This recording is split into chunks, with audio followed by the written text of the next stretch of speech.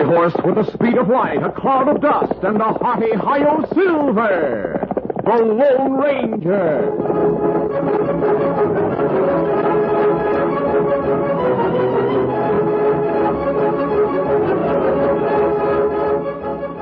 Before this exciting adventure, a word from our sponsor. A cloud of dust, a flash of light, and a hearty Hi-Yo Marita. The Lone Stranger eats again. All right, partner. Reach and get away from my cache of silver bullets. Tonto, you're the one who's been taking my silver bullets? No, me just trading silver bullets for golden rich Merita sandwich bread. What? Well, it's better than wampum. I know, but you've got to stop taking my silver bullets from my 6 guns and putting in Merita. Me sorry. Huh, sorry. Today I fired at a bandit and hit him with a bologna sandwich. Him get away? No, I caught him when he stopped for mustard. That's good. So was the sandwich. All sandwiches taste better on Marita. All right, Tonto. Here's your Marita sandwich bread. Now empty your pockets, faithful Indian companion. Tune in again for those thrilling days of yesteryear. The Lone Stranger eats again. Hi-Yo, Marita! Away!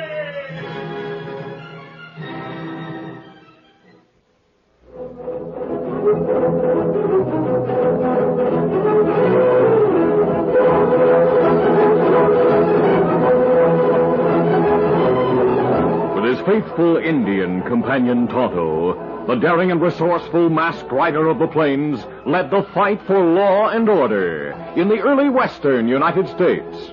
Nowhere in the pages of history can one find a greater champion of justice.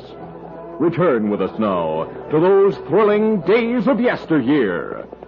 From out of the past come the thundering hoofbeats of the great horse Silver. The Lone Ranger rides again. Come on, Silver. Let's go, big fellow. I'm Silver. Hooray!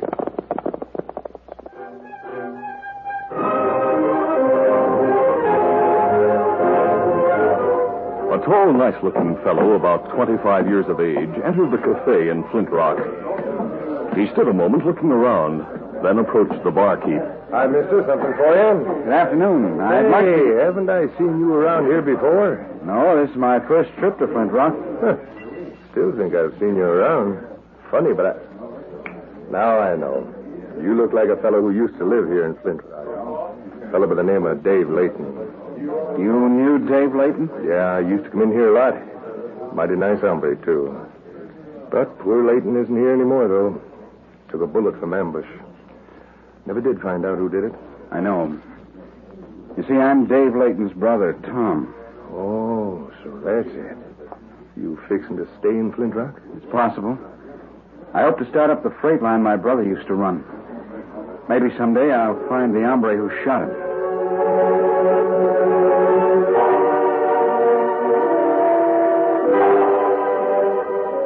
Sam Wellman, stage and freight line owner, ran the town of Flint Rock with an iron hand. He had several hired gunslingers who were ever ready to do his bidding. That evening, 2 of his men entered Sam's office. Well, boys, seems like you have something on your minds. What is it? Yeah, we got news for you, boss. Yeah, boss, wait till you hear. Well, I'm waiting, Jim. You tell him, Nick. All right.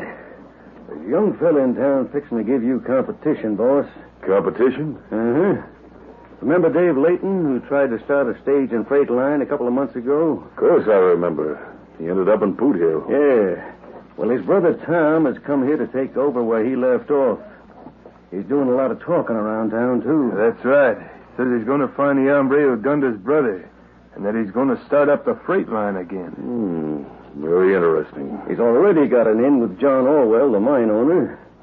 You see, it seems Tom Layton went to school in St. Louis with Orwell's daughter, Sally.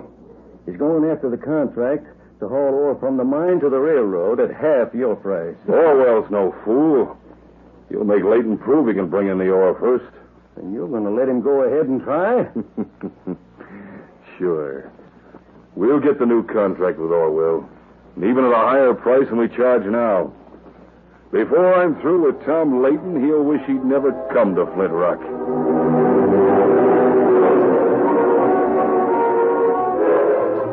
That evening, Tom Layton was a visitor at the home of John Orwell on the edge of town. Tom was saying, Mr. Orwell, I came here to Flint Rock to take over the freight line my brother started. I know I can make a go of it if I do hauling for your company.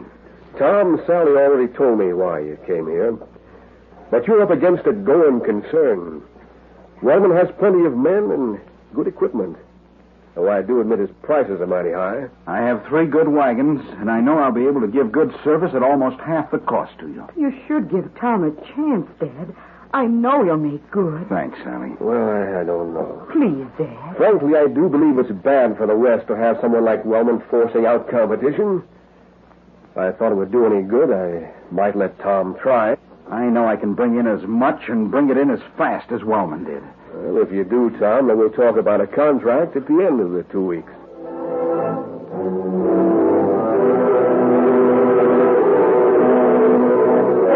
It was almost dusk when Tonto, Indian companion to the Lone Ranger, left town and returned to their temporary camp in the hills with supplies. Oh, Scout. Oh, fella.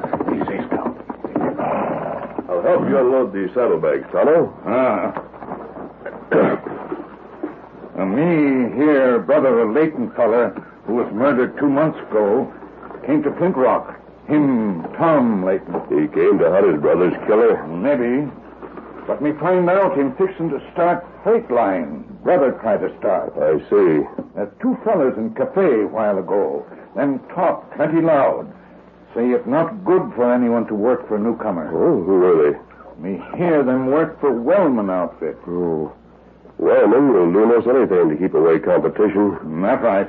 Layton will have a hard time getting business. Them say him get chance to bring ore from mine starting Saturday. You mean Layton has the Orwell contract? No. Him get chance to show what him do. Then him get contract maybe after 2 weeks. I hope he makes it. Wellman's had his way too long. Layton no girl whose father own mine. Him give young fella chance. Wellman might cause trouble. I'll wear a cowpoke disguise tonight, Tonto.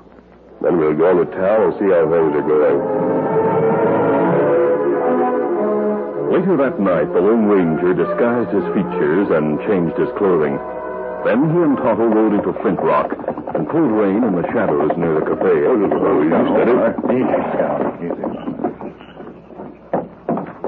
They entered the cafe and sat at a secluded table. Tom Layton was talking to a group of men nearby. That's all I hear around this town. Wellman. Because of him that no one will drive my wagons? I reckon maybe it is at that, Layton. He's got an established freight line. But you're just a tenderfoot trying to hone in. I ought to resent that, but I'm not here looking for trouble. Maybe you'll get plenty of it without looking. You try to carry through your ideas. I'll take that chance. I understand your brother took his chance, too. And lost. What do you know about my brother? Everybody around here knows Dave Layton was shot. That's why you better be careful, or what? If you're threatening me... Get your hands off of me, Layton. By thunder, maybe you'll get it right now. Hold it, you. Hold to your gun and be quick. Who are you to be butting in, mister? If you want gunplay, you'll have it. Put up your gun, I said. I wasn't going to use it. But he was asking for it just the same. Come on, Jim. Let's get out of here. Thanks, mister. You sure got the drop on him fast. He seems to have a quick temper. He might have shot you. Say, stranger, maybe you'd like a job. I could use your friend, too, the Indian. Thanks. We'll go outside and talk it over if you like. Sure, let's go. Come on, Tonto. After leaving the cafe, the Lone Ranger and Tonto talked to Tom Layton for a few moments on the porch and promised to help him with his wagons the next day. When they parted, Tom went into the cafe and the Lone Ranger and Tonto mounted Silver and Scout to return to their camp. Come on, Silver. Come, Scout.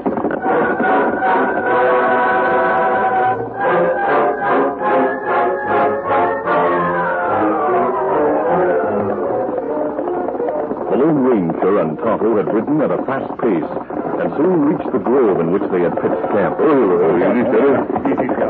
While Tonto unsaddled the horses, the Lone Ranger removed his disguise and changed into his usual clothes.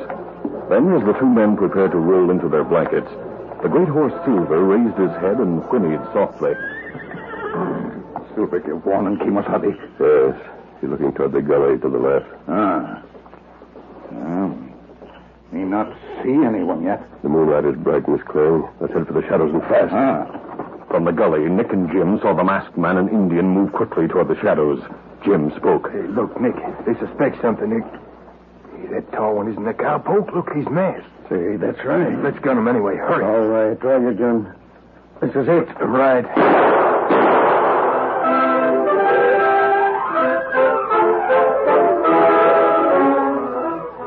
We'll continue our Lone Ranger adventure in just a moment.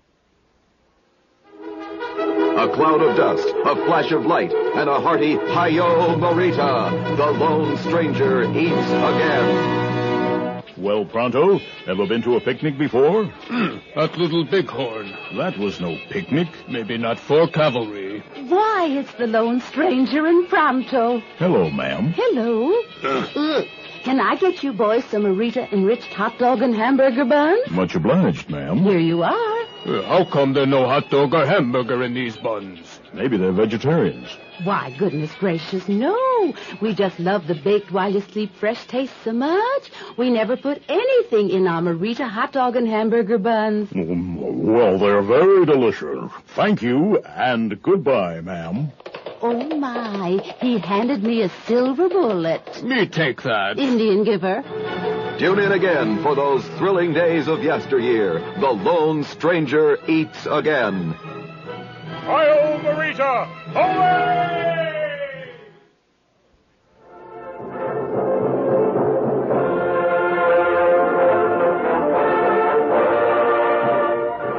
Now to continue.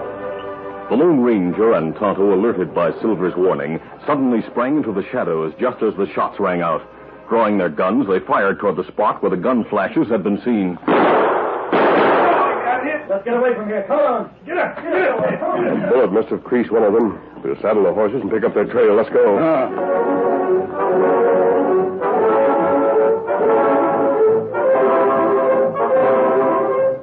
Later, the two gunmen, Nick and Jim, were reporting to Sam Wellman in his office in town. They told him about the trouble in the cafe and of what happened at the Lone Ranger's camp.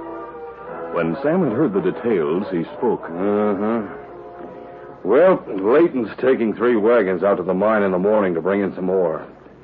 I figure he'll drive one of them, and the other 2 men will drive the other 2 wagons. Yeah, I reckon that's right. Yeah, but what I can't figure is why that cowpoke changed his clothes after they got to that camp and then put on a mask. I can figure that one out for you, Nick. You mentioned that cowpoke rode a white stallion out of town. The Indian rode a paint, didn't you? Yeah, that's right. You know, ordinarily I would have bawled you out for starting trouble in the cafe with Layton. But under the circumstances, you turned up something mighty interesting and important. Oh, yeah? Well, what's that? Ever hear of the Lone Ranger? Well, sure I have, boss. Hey, you don't think... Yep, I think that masked man is the Lone Ranger. You don't seem to be much worried, boss. No, I'm not. You see, he doesn't know I've learned that he and that cowpoke are one and the same. He'll probably appear to drive the wagon tomorrow disguised again as that cowpoke. Well, suppose he does. He'll give us a chance not only to get rid of Layton and his wagons, but also the Indian and the Lone Ranger. Meanwhile, the Lone Ranger and Tonto had managed to follow the trail of the 2 gunmen to Wellman's office. They waited in the shadows until Nick and Jim came out.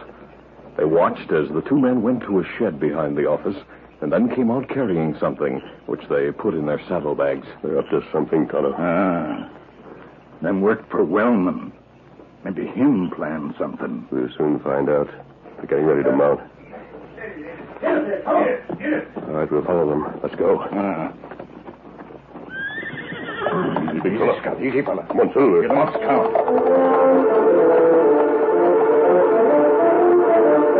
The masked man and Indian were careful not to let Nick and Jim know they were being followed. They watched from the darkness of a grove as the 2 gunmen worked on the bluff. Finally, Nick and Jim finished their work and left. Then the Lone Ranger and Tonto walked forward to see what they had been doing. The trail we'll follow tomorrow from the mine runs under this bluff, Tonto. Here's where they were working. I suspected as much. Blasting powder. Fuse. Go back there. Yes, to a point from which they could watch the approach of the wagons. It's good we find out. If them set off blast, we all get killed. I'll disconnect the fuse from the blasting powder. There. We'll try to catch them red-handed lighting the fuse. You think them tell Wellman about mask? Yes, they could see it plainly in the moonlight. What's more, Wellman is apt to guess who I am. Then you'll not use disguise to drive wagons? Yes, I will, so the miners won't be curious. All right, let's go. In the morning, I have a few instructions to give you and Tom Layton. The following morning, the Lone Ranger, again disguised and dressed as a cowpoke, drove one of the wagons to the mine while Tom and Tonto drove the other two. Silver and Scout were on tie lines behind the wagons. Later, after the wagons were loaded, they started back along the trail to town. Just before they rounded a bend near the bluff, the Lone Ranger pulled the lead wagon to a stop and called the others for a talk. Hold on, hold! Four horses, hold! Tonto, Tom, come here a minute. We near bluff. I hope they don't know their plan has been discovered. We'll have to take that chance, Tom. Did you speak to Mr. Orwell? Yes, he's following with some of the miners. Good. Around the bend, we'll be in sight of those gunmen for a few minutes. Then as we approach the bluff, we'll be hidden from view. That's right. We'll run tie lines from the horses on the second wagon to the rear of the first one so they'll stay in line. Why you do that? Because I want you to take my place in the lead wagon, Tonto. Tom will drive the last wagon. The second one will be driverless. Where you go? That bluff is flat on top and slopes down either side. I'm going up to the bluff to catch them in the act of lighting the fuse. Now, let's get the wagon moving. Right. Get up there! Oh, get up!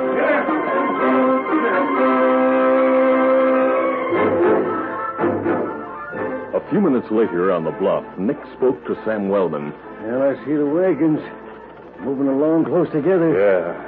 It'll soon be time to light the fuse. And all we have to do is wait for what happens. Sure. But we better beat it as soon as it's over. We'll leave just as soon as I'm sure that Indian and the Lone Ranger are buried alive.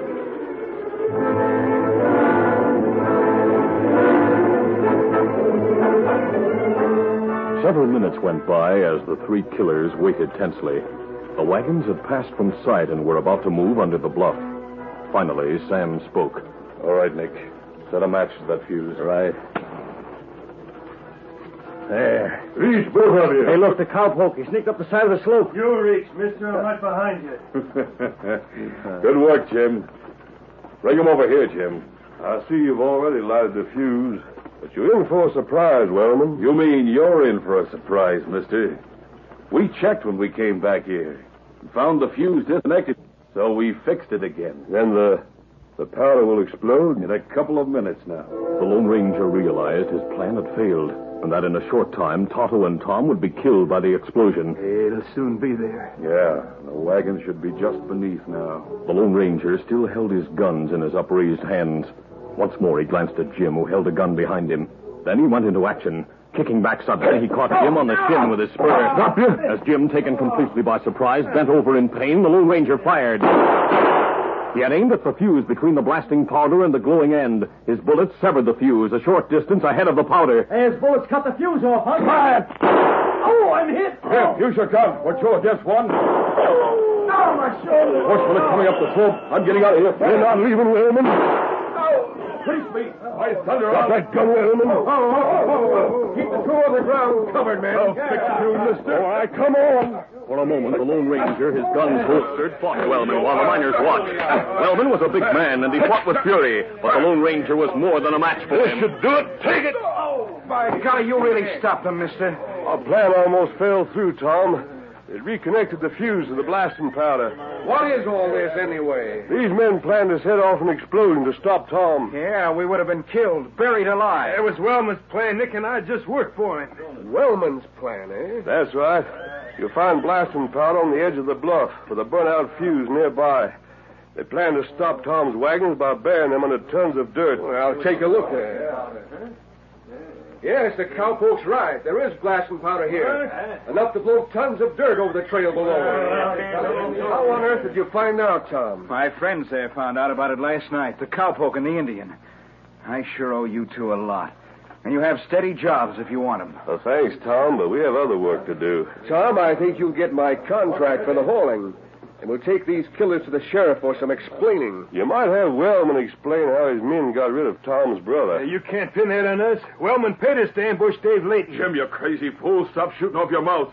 You're just fixing a noose for yourself. And for you and the other fellow, too, Wellman. Yeah, the sheriff will sure be glad to question these hombres. Imagine Sam Wellman stooping to murder to keep away competition. By Jiminy, Hold it, Tom, hold it. Let the law take its course. Yes, he's right, Tom. And, I reckon Sally'd think twice before she'd, let a killer come to court her. Sally? What? Say, Mr. Orwell, you mean you'd be willing to let Sally... I promised Sally I'd bring you home to dinner, Tom. If you continue to get the wagons through for the next 2 weeks, I reckon you'll get the contract. Gosh, that ought to be easy now without Wellman to interfere. I sure have a lot to thank this cowpoke for. Mister, I don't even know your name, but I... You mean you didn't know who he is? Never mind that. Wellman, men like you never learn that others in the West deserve a chance to make good. You've learned it now when it's too late. Goodbye, Tom. Perhaps when we come this way again, congratulations will be in order. I hope so. Maybe you'll have a chance to be best man.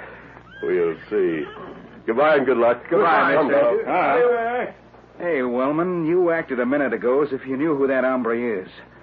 Well, speak up. Who is he? Why, you young fool. He's the only hombre who could have helped a tenderfoot competitor like you get a chance at that contract in spite of my plans. But he's just a drifting cowpoke. How could he help my eye?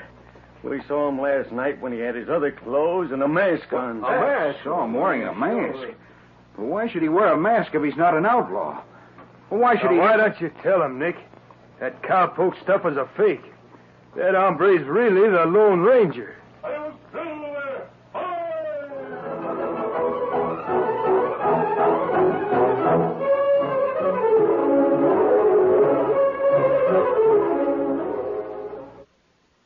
Hello there.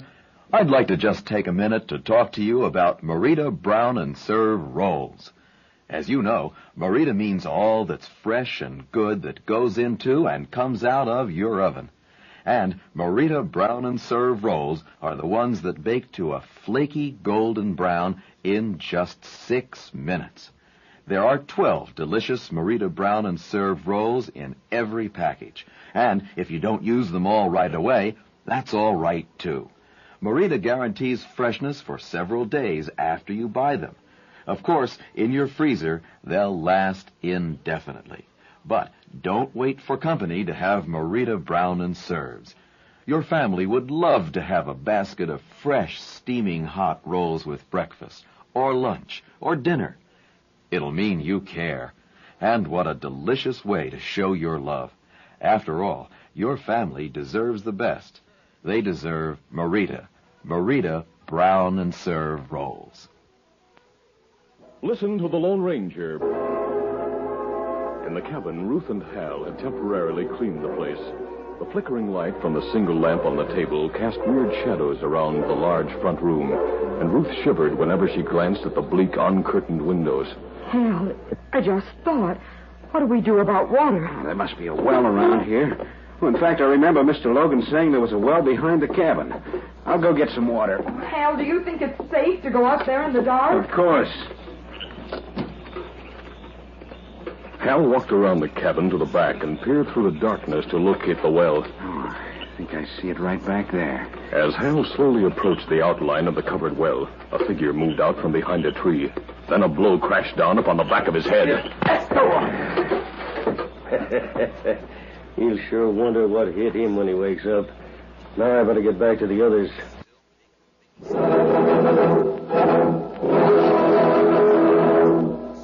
Listen to The Lone Ranger, brought to you by special recording at this same time.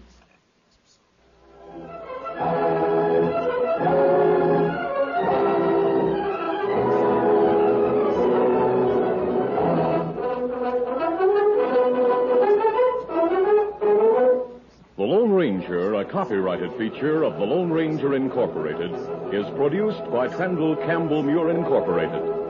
The part of the Lone Ranger is played by Brace Beemer. Your announcer, Fred Foy.